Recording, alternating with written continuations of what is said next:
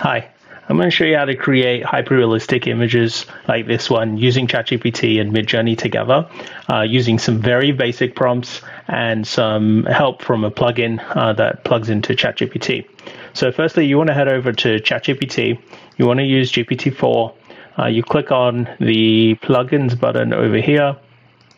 You want to search for a plugin called Photorealistic. You want to turn that on, and then you type in your prompt. So the prompt we're going to use today is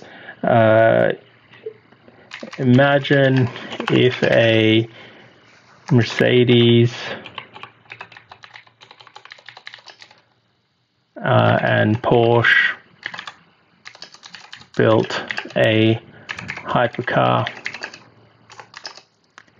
make it look really fast and futuristic in hyper realistic fashion. Type in that prompt, and what Photorealistic will do is take your text inputs and then create that into a prompt that Midjourney can process and give you something really, really cool. So here's the first prompt that it's created, and it gives you two options. So that's the first one, and then here comes the second one as well. So what you want to do here is you want to copy that text prompt over. Then you want to head to Discord. If you don't have a Discord account and a Midjourney account, it's very simple to do. Just search that up on Google and create your firstly your Discord account, and then connect that to Midjourney. Then you head over to one of the image generator chat groups. You come here, you type in imagine. Which pulls up the Midjourney prompt. Then you paste in your prompt that you've gotten from ChatGPT and Photorealistic, and you just hit generate. So that the image generation for that typically takes about a minute or so. So let's just give it a minute, and then we'll come back.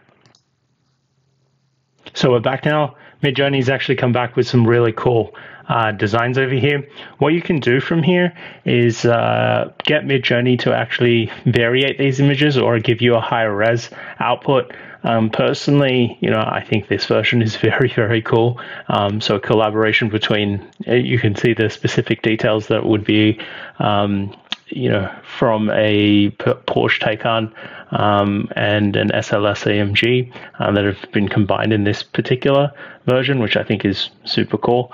So anyway, you can take that image, you click on U1, which would be the first version, and then you wait a couple minutes, and then it will give you a higher res version of this particular image. So let's just wait a minute and see what comes back.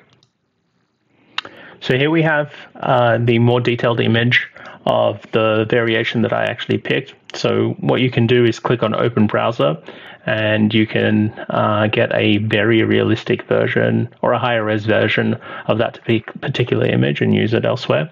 Let me just close that down. The other thing that you can do, if you press on V1 over here, or variation 1, it will actually take that image and create different variations of that particular images here as well. So as you can see here, it's actually created different versions of the nose cone of the particular car, which I think, again, is very, very cool. So, quick demo in terms of getting hyper-realistic images using Midjourney and ChatGPT together using the Photorealistic plugin. Hope you find it useful. Let me know if you want any further help with this.